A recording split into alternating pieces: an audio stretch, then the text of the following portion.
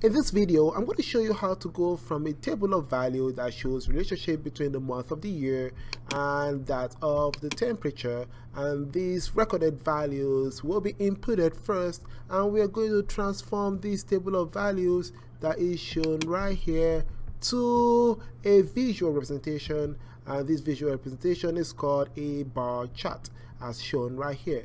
This is not only looking at the bar chart, but specifically the beautiful detail that comes with it. It is three-dimensional, it has colors that represent different months, and this shows the y and the x axis, the titles of each axis, and also the title of the overall graph. So we're going to build a beautiful bar chart that will bless everyone that looks at it and be impressed by how you actually create this using Excel. So let's jump right into this. The first step is to record all the information that was recorded and transfer it to the Excel spreadsheet. And once you're able to do that, we can be able to build our table of values on Excel. Now, first is to pick any space of your choice. I'll pick A1, and by so doing, I can type in here the title of your x-axis, which is in this case the x column, called month of the year. This doesn't have a unit, so we are fine with that. Next is to move to the next cell, and this can be done either by moving your mouse and you can see the symbol, which is a cross, and it is moved here and you tap on it, or we hit the tab and it actually moves right there. So now we're going to type the title of our y-axis, which is called temperature, and the unit, remember, is in degrees. Now degrees is kind of hard to pull off, but all you can do is just go to symbol under insert, and once you click on symbol, we can find a couple of symbols that might be useful. In this case, I found this might be really definitely important for our degree symbol, and once you hit on insert, we are good to go. Hit close, and then we're able to continue typing our information here. So what you can do is just type your C, Celsius, and bracket close. In here we see that the font size is not the best at 8, and so what we can do for the font size to change it to something like 11 to keep it consistent all across the board. Now once we have this, our next step is to type in all the results that we gathered. These are the dependent variables, in this case our x, and the x is the month of the year. You started with January, hit tab, negative 20 degrees, hit enter. For the next cell at the bottom, February, move to the right, negative 25, hit enter.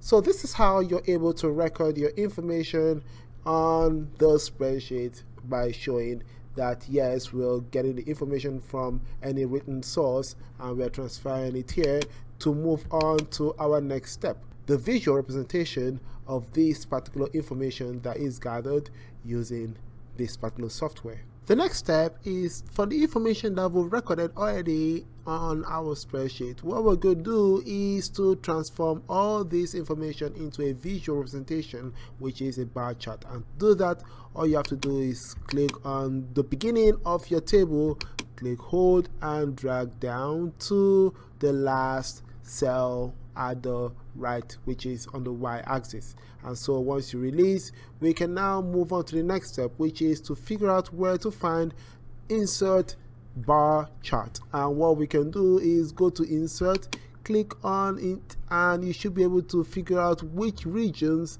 creates those form of chart. And we can see that there are a couple of icons that are on the charts, and all these icons, you need to be able to realize which one best fits this particular type of information that you've recorded. And if any idea might be challenging to address this particular information, you can click on recommended charts, and once you click on this, you can see variations of how your chart can be represented as. In this case, we can see clustered column, this is a line chart, this is a pie chart, recommended, this is a stacked area, now this here is waterfall, and there are so many more options that are suggested right here.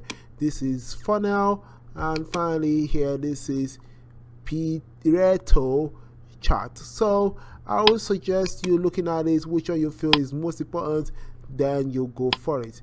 They actually tell you what the significance of each chart mean and how they are required in order for you to effectively decide on what form of representation that you want.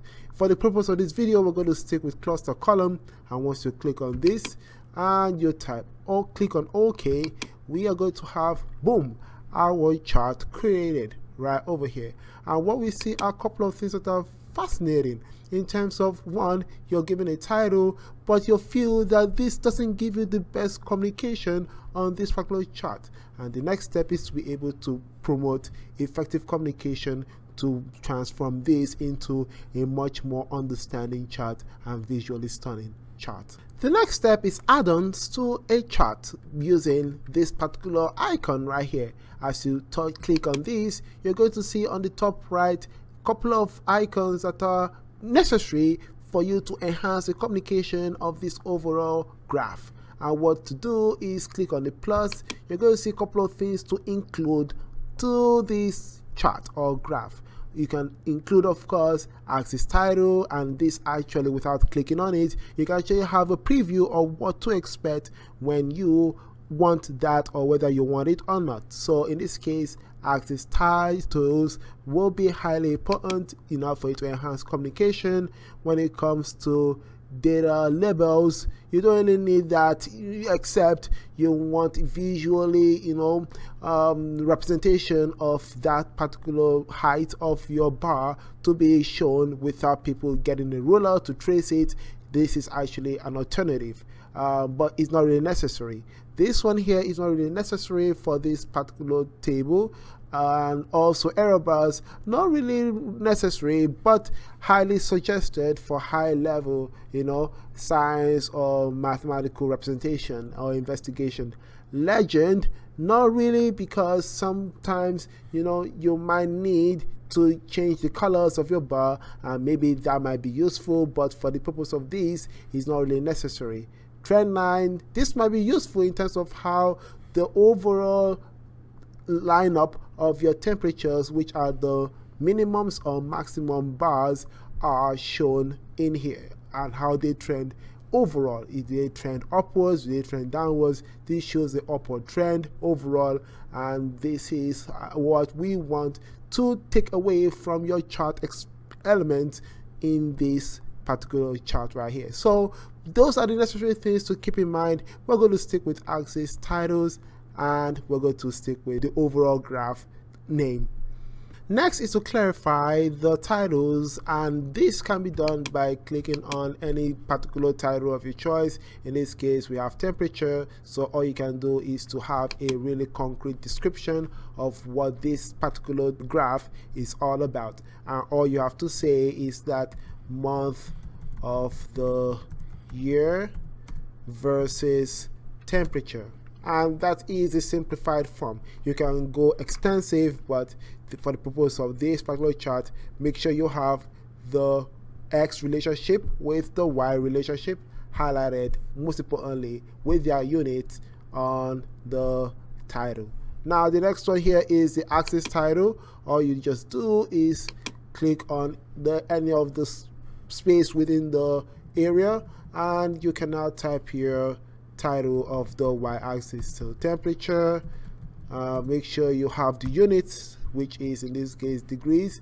All you have to do is go to insert, go to symbol, and we are going to find our degree symbol. Click on insert, click on close, and then finally press your Celsius and then put your bracket close, and you're good to go. Your x-axis, all you have to do is change the title to month of the year. Of course, the month of the year continues for past June, but for the purpose of this video, you could have to just put down month of the year, and then you can first half of the year. That will be perfect for this particular graph right here. And so once you have this done, our next step is to beautify the table, in this case specifically the bars. And so beautifying the bars is really important here, because you want to clarify various or distinguish one particular month from the other. And to do that, all you have to do is just click specifically on the specific bar of your choice, because we're only clicking January. If you just click on one particular bar at first, you see all the months are highlighted.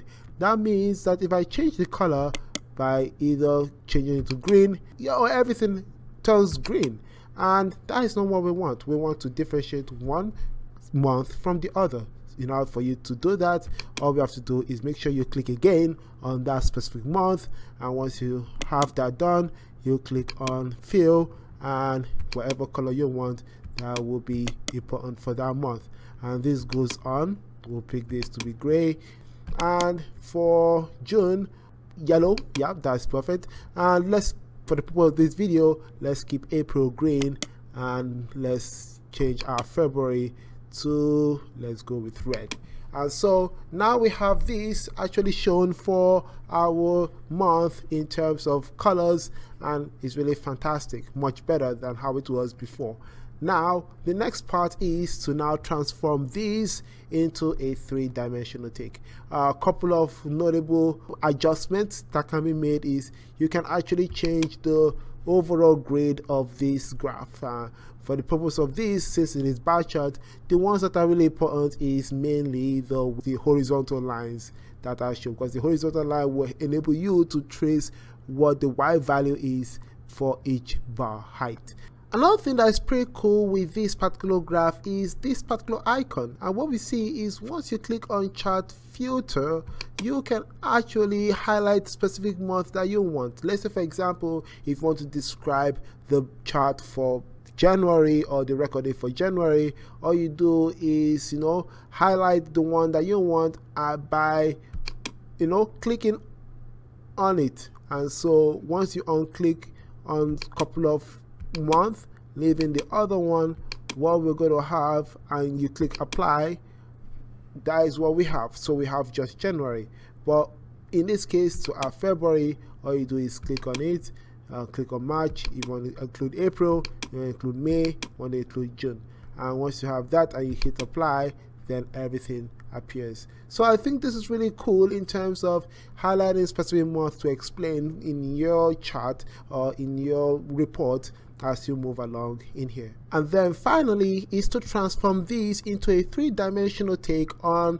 your bar chart. And in order to do that, all you have to do is go specifically to column or bar chart icon, and once you do that, we have a couple of options. We have 2-dimension. As you navigate through, you can see the adjustments that are made. Ideally, we want something really cool, fantastic, and distinct, and so I will suggest for myself going with this one right here.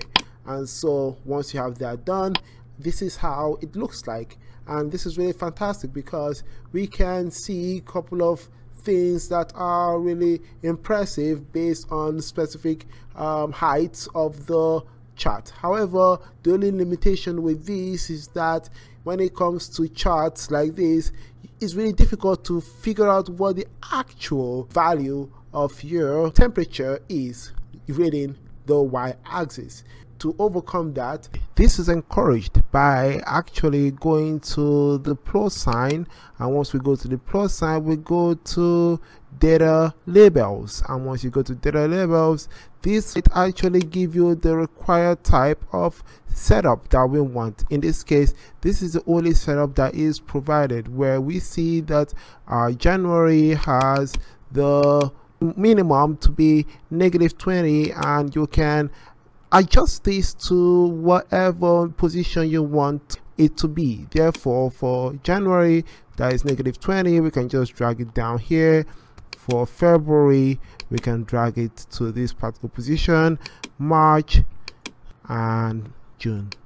So I hope you found this really informative in terms of overcoming this particular challenge and how you can be able to present your table in such a way that it is accurate, it is easy to read, easy to follow, and also brings that aesthetic of the three-dimensional look of the bars with respect to where are the minimums and maximums for each bar as shown on this graph.